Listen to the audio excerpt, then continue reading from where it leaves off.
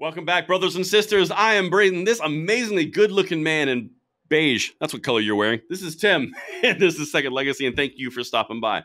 Today, we are going to talk about so much fun stuff. We've got some stuff that I put on just for Tim around New Mexico and gun controllers and breaking the law, but it's okay because it's not them. You know, it's a thing.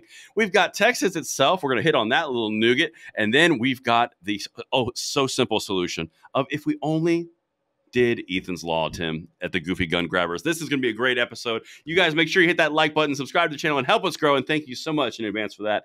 And per usual, Tim, I'm doing great. Thanks for asking. There we go. All right, got that out of the way. Let's go. They got out of the way. Let's get it. By the way, I'm fine too, and weather's great. So, okay. Okay, good. Good. I'm glad we just reversed it on you guys. You guys didn't even see it coming. Well, Tim, listen, it's been a minute. It's been a minute in Texas. This whole Texas thing, dude. I'm going to be honest. This is like watching a slow motion train wreck. It is. Yeah. It is. But the Senate came to save us, though, Tim. Oh, did they now? Yes. Just to remind the viewing audience, I don't read these things or watch the videos or whatever. Nope. Braden surprises me, so I do. Just like you, I'm along for the ride. That's right. It gives a genuine reaction. You know, I personally like it. I'm really excited about segment number 2, but let's start segment number 1. So the first thing I'm going to bring for you here, Tim, is a clip from the Tim Pool show. Okay, so he's bringing up something that the Texas Border Patrol put up on the actual border, which I'm sure ruffled a few feathers. Let's play it. Dr. Button Pusher number 1. Take a look at this. Do you guys know what the Gonzalez flag is? They have this picture. What I love about it is the flag shows, it's kind of hard to see on the screen. It shows artillery, a single star, and it says, "Come and take it." And it was basically, you know, in Texas, these guys had a cannon, and there was some, you know, military officer, I think it was Mexican, and he was like, "You're going to surrender that cannon to me." And they made that flag and said, "Come and take it." And it's just this little artillery. It's not very big, and it's just one. But this symbol that was made that day it's powerful. The big thing about this, Tim, and I think that encompasses the perception at this point. Come and take it. Yeah, that was about flags. That was about cannons. That was about basically the rights where you can't come and take something that's our sovereign property or territory. But how appropriate is that today for the border issue that we're seeing in Texas? Yeah, it so is. And, you know, if I'm not mistaken, that particular flag is on the FBI's list of it is extremist hate group ideology, symbolism, whatever, along with the Gadsden flag, the American flag, the Betsy Ross flag. That's a good point, Tim. It is. I mean, if you're patriotic in any way whatsoever, you're a domestic terrorist now. Man, you're not Texas a domestic terrorist. Yeah, if you hate America and you want to destroy it and you embrace communism, then, you know, hey, you're a good American. Not patriotic, because being patriotic is actually terrorism. That's a no-no. That's a no. It's frowned upon. So really, I mean, so Texas, in their effort to really stick the old double-barreled middle finger to Biden and the federal government because they're not enforcing laws that are on the books, they actually put themselves in a very bad category. I think, Tim. I think you're right. That's a good point. When they raised that flag, I mean, basically they just you know, that's basically the same thing as either throwing up the hammer and sickle or the swastika. I mean, it's just awful. You can't have that flying. That's true. Yeah. That's true. But don't worry, Tim, because this is the fun part. That was just Texas. That's just to get the Texas state of mind, right? So you've seen the bill that they put forward in the Senate, right? Okay. Well, you know what my favorite part about that bill is, Tim? And I don't even need to talk about any of the other stupid stuff in it. This is my personal favorite.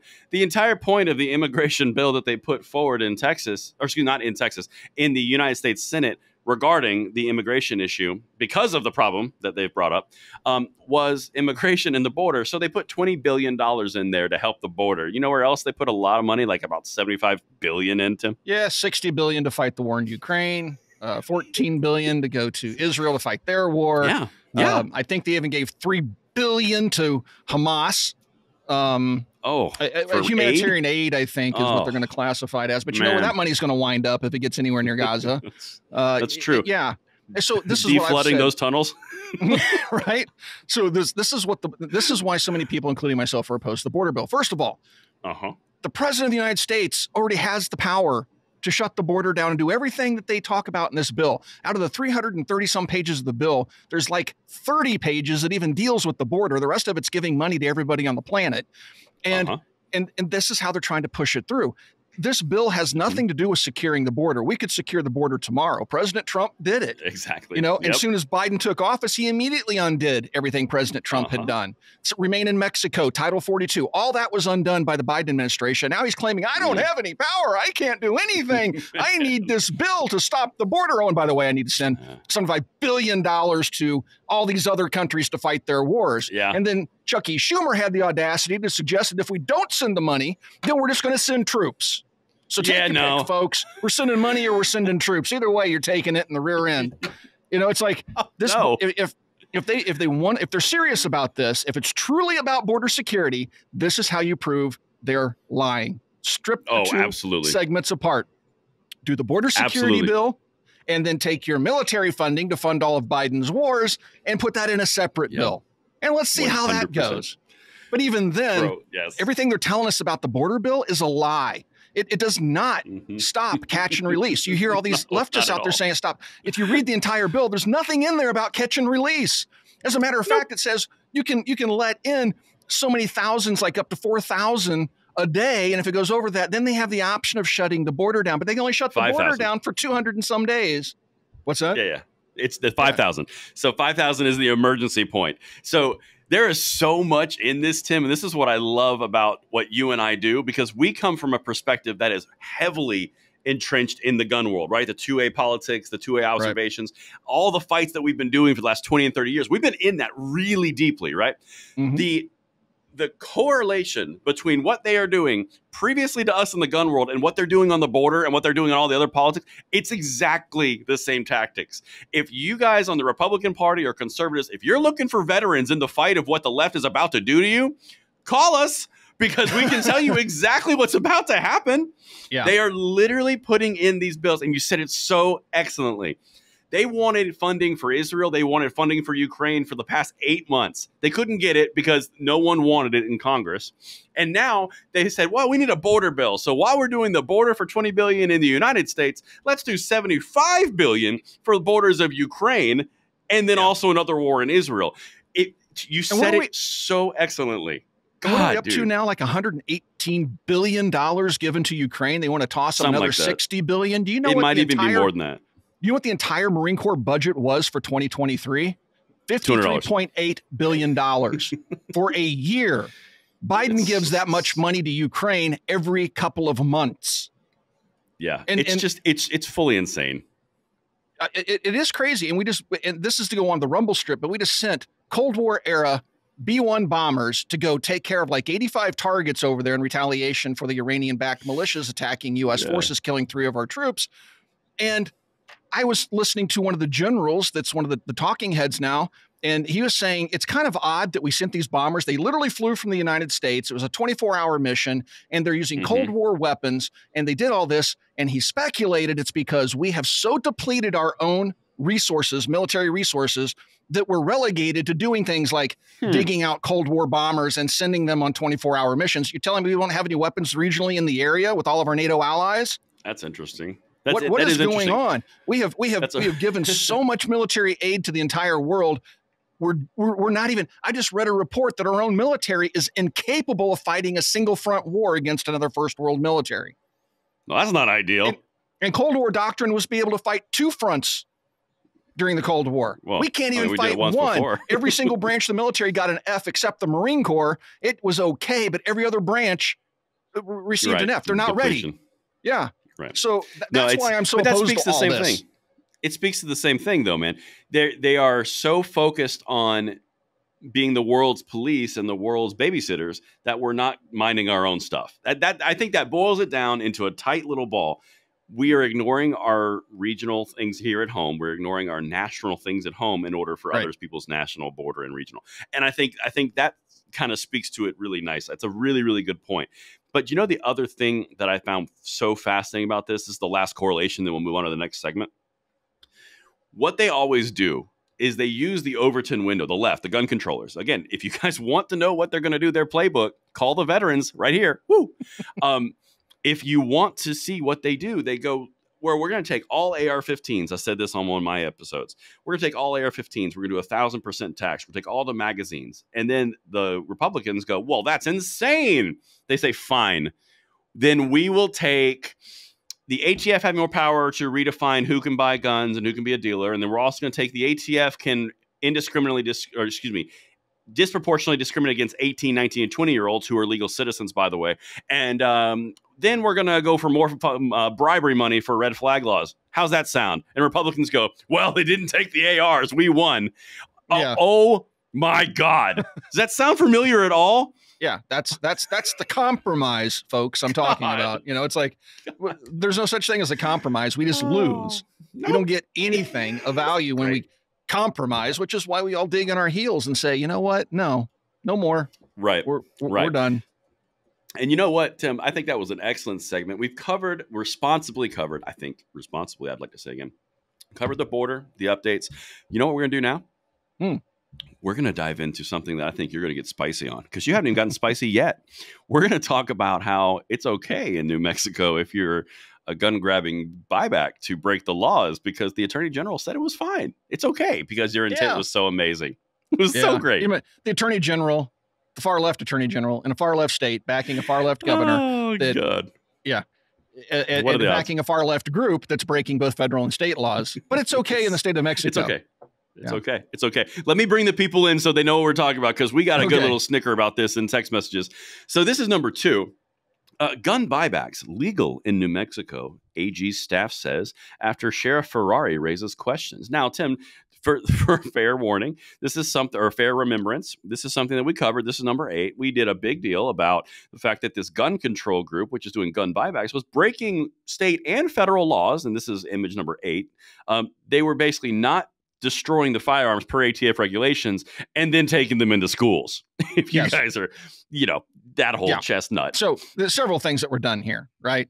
So first of all, they violated New Mexico state law, but the AG says like, we'll just give them a pass because, we agree with their mission regardless of if they're breaking the law or not. So we're just going to go ahead and let this one fly. But if you take a look at the image, what the guns that you see there, you even see a bandsaw cut through a scope. So the ATF says very clearly, this is federal law, that to destroy a firearm, you must torch cut the receiver, destroy at least a 1/4 inch of material, and there must be 3 cuts through the gun in specific areas to render it no longer as a firearm. Okay, so what you're looking at here in pictures with these single bandsaw cuts right through the middle of the receiver, those are all firearms in the eyes of the federal government. Not one of them is demilled. Not one of them could be sold or traded without a background check from a gun store because it's still technically a firearm. And in the state of New Mexico, universal background checks too. Keep that in mind. So, and that's where this all comes from. So you had this group that went out there that decided on its own to do this gun buyback. And they said, well, we didn't transfer anything. We went to the place where the guns were and we destroyed them on site. Here's evidence of their destruction. They didn't destroy anything. They said, we didn't transfer anything. They're giving gift cards to people to cut up their guns. That is a transfer. That is actually a sale. Okay. It's a sale. And then in New Mexico, there's a state law that says every single firearms transfer, private or otherwise, must go through a background check. Well, then these clowns took the guns off the premises where they think they destroyed them, but actually didn't. Then what'd they do? They took them to a school. Now they're into federal law territory. They have illegal guns under federal law in a school, which is against federal law, and they've given them to children so they can make artwork out of them. They made guitars and all sorts of pretty things, but if you take a look at the guitar, which I don't know if we have a picture of, I don't think we do, but the guitar has a revolver frame in it that just is missing its cylinder. It's still very much a functioning firearm if you just stick the cylinder back in it. And so, look, I don't agree with these laws, okay? But what I'm saying is this group is out there violating the very laws that they're advocating for. They supported the background check law in New Mexico, this group did, and they're out there violating that law. And then the AG goes, oh, well, you know what? That's okay. Go ahead, because you're on my side of the argument. Do whatever you want. Go rob a bank. We don't care. Just as long as you're anti-gun, you're good to go. Laws don't apply to you. Because we're all friends. In fact, to buttress Tim's eloquent point that he just delivered. I love when you do that, by the way. When you start breathing fast, I'm just like, get out of the way. It's going to be great. Up. Yeah. All right. This is number 4, Doctor. So let me walk you through this here. On January 9th, Chief Deputy Attorney General James Grayson explained in a letter to the district attorney, Rick Tedrow, that gun buyback events conducted by nonprofit organizations in partnership with law enforcement agencies do not violate a provision of the 2019 state law requiring that a federal background check be conducted prior to the sale of firearms. Listen to this. Listen to this. This is number 5. Grayson wrote, again, this is the AG, or the deputy AG rather. Grayson wrote that even though a law enforcement officer provides a surrendered firearm to a nonprofit worker for destruction after making sure it has not been reported as stolen during such events, that transfer is not regarded as a sale because the nonprofit worker does not provide anything of value to the law enforcement officer in exchange for the weapon. You know what they didn't say a word about? Where they got it from. I know. Hey, but you know what? If I'm just out there giving away guns out of the trunk of my car to gangbangers, apparently that's not against the law because I didn't take anything in payment. Oh, well, heck, how did you tell me? If all you'd known, if only, man. So basically, if you run a gun store, just give guns away and then send them a bill for a gallon of milk later that was $400. You know, it doesn't, as long as there's no money changing hands at the time of transfer, it's not really a transfer and no background check. You know what? I'm on board with that. Let's just start doing that. Let's just start giving guns away because there's no background check required. We'll square up later. Because there's no money. It's so crazy, isn't it, Tim? And of course, if you're not picking up the sarcasm we're laying down, this is the dumbest thing ever. But I got more. I got more, Tim. This will get you going too. This is number 6. Quote, this is from the letter. The gun buyback involves 2 separate transfers of possession, neither of which requires a federal instant background check under the statute, he wrote. The law enforcement agency, in effect, functions as an intermediary in a manner that does not trigger the background check requirement. So really, Tim, it's so simple. If you wanted a gun and I had the gun, I would just give it to Dr. Button Pusher and he would be the intermediary, and then you could get it. A plus B equals C equals you're fine, right? No. That float. Gosh. This is awesome. How did we not know this already? So stupid. I'm sure the ATF has nothing to say about this. This is what happens when you get a bunch of leftist political hacks running everything from the governorship all the way up to the AG to, maybe even the state Supreme Court. But in all of this, I want to point out that the sheriff actually said these are illegal transfers under state and federal law. That's true. Then the AG comes back and says, not really. Go have fun. Give them to the kid. Take them to school. Why There's not? Intermediaries, Tim. Did you not hear me? There's intermediaries, and there was no money from the nonprofit to the law enforcement. So we're fine. But it's funny because you mentioned the ATF and the sheriff. Here's number 7, wrapping this segment up. Ferrari, who's the sheriff, maintains that according to photographs he has seen, many of them are not being properly destroyed. And he said ATF officials share his concerns. Quote, even though they're cut in half, they're still considered firearms. But it's okay. What did I tell you, folks? I've only been doing this for a few years. This is just simply unbelievable. Now, again, I want to stress. I'm not in support of any of these laws. The whole point of this conversation is to make fun of these morons that push for these laws to impose upon you. But when their people break the same laws that they advocated for, well, they give them a hall pass. You, on the other hand, go under the prison. So that's exactly right. There's a big difference between what they did to Matt at CRS Firearms and what these clowns get away with. Right? That's exactly pro-gun, correct. Go to prison. Anti-gun, free pass. Do whatever you want. You know what? That is such a good example. That is. I didn't even think about that connection because what they got him on was such a stretch, and what beyond they just a stretch. Oh yeah, a drawing. And what they put him in prison for a drawing. Yeah. They just let him off. Excuse me. It was a stretch for him. Convicted, pro-gun, anti-gun, gun buyback group. Openly brags and virtue signals on Twitter with evidence. No, they're fine. Post pictures of them taking guns to school children, and hey, it's okay. That's true. But boy, if you, matter of fact, Matt didn't even make the auto key card. No, he just said, "Hey, you can buy one here." Somebody else made the thing, and they still put him in prison for it. Well, it was a machine gun, right? Because it was a drawing on a piece of metal.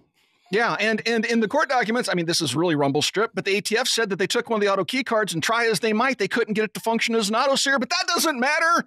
You're still going to prison. Yeah, dude. But yet these clowns get away with it.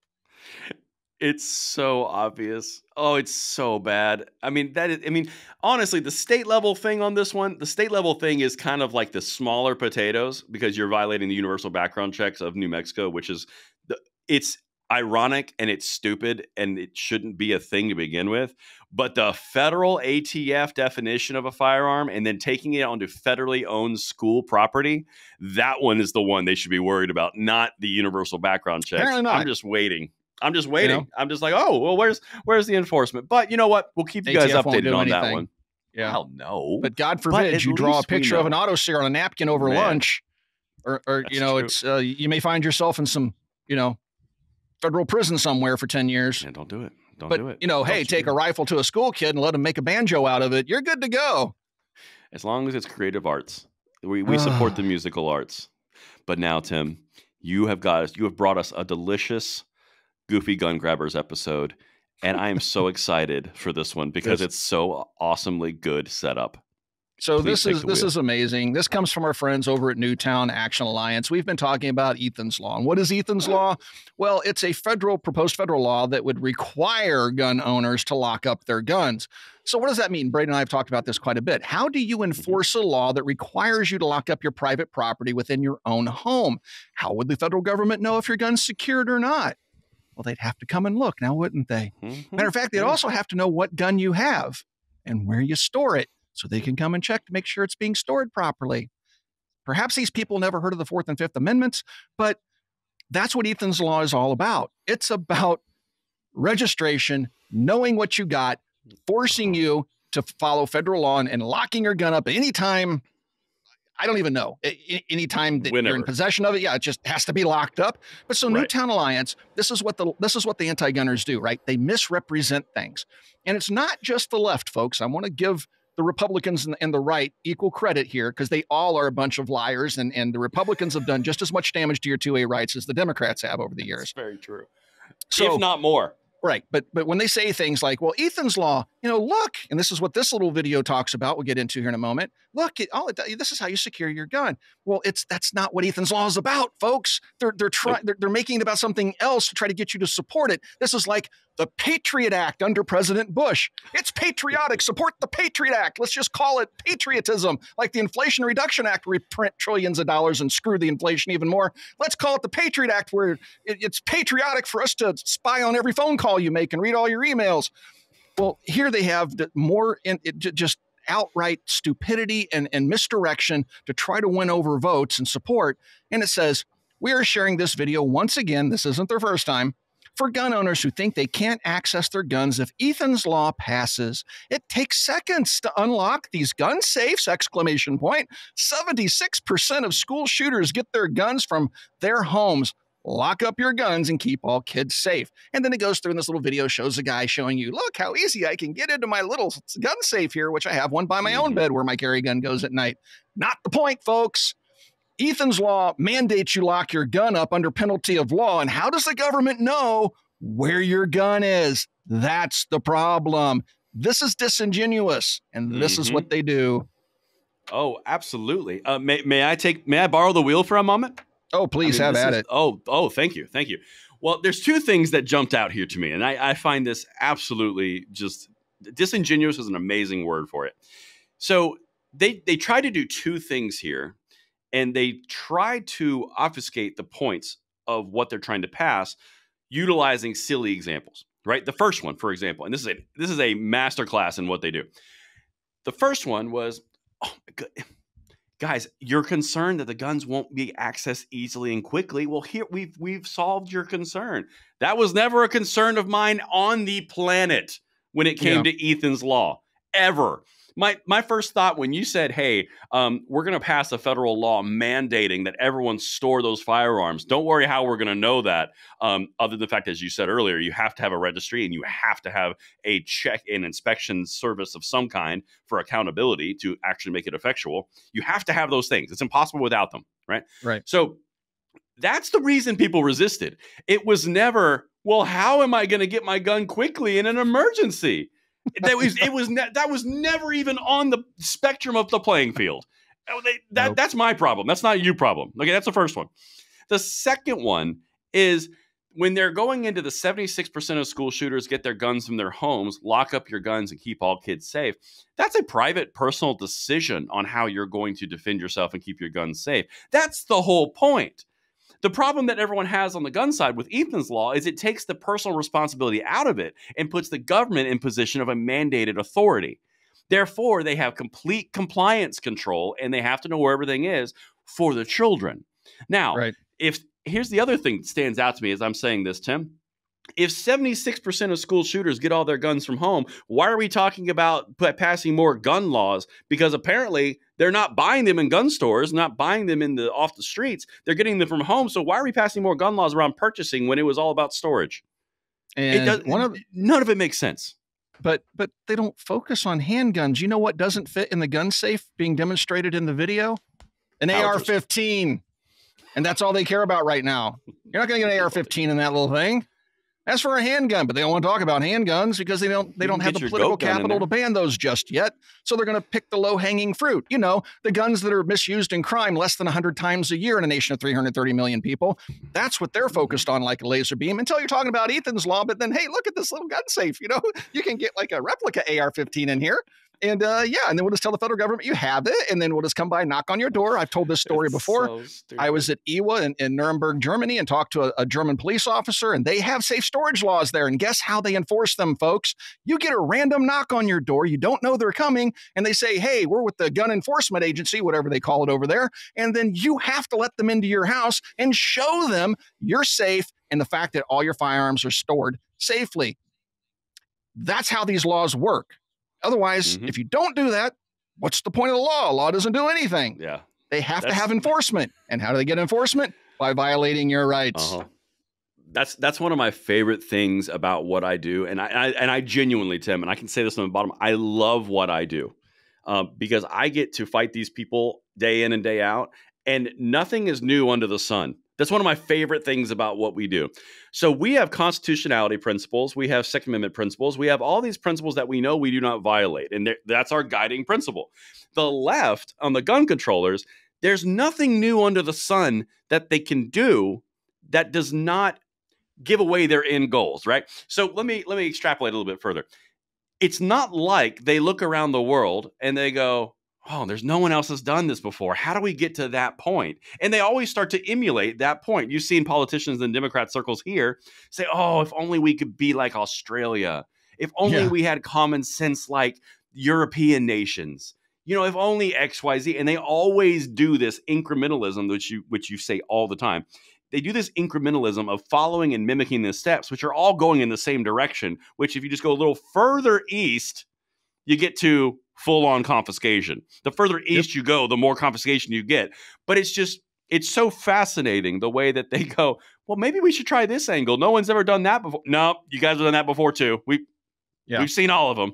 And look, we have so many examples of how this plays out long-term, right? Because you take a look at places like the UK, we had this conversation about zombie knives. They've banned everything under the sun. They have every dream anti-gun law that the American gun grabbers want to pass. They've passed for the most part. And now they're on to zombie knives. And what is a zombie knife? It's just a scary knife that has a sharp edge and a point. Yep. Possibly serrated, over 8 inches in total length, has some green on it. Yeah. Basically, every knife on the planet is a zombie knife under UK law, but they got to give it a scary name. Zombie knife, not just edged weapon, pocket knife. Yeah. Let's just call them Conan the Barbarian swords. They're all banned, even if it's a 3-inch blade. Well, whatever. It's a Conan the Barbarian sword. It's meant for killing people, weapon of war. All right. Well, anyway, folks, we've had a lot of fun today pointing out the stupidity of the gun grabbing left. If you enjoy watching these videos, please subscribe. Please share these videos with your friends. Thank you for watching Second Legacy. We'll talk to you guys soon.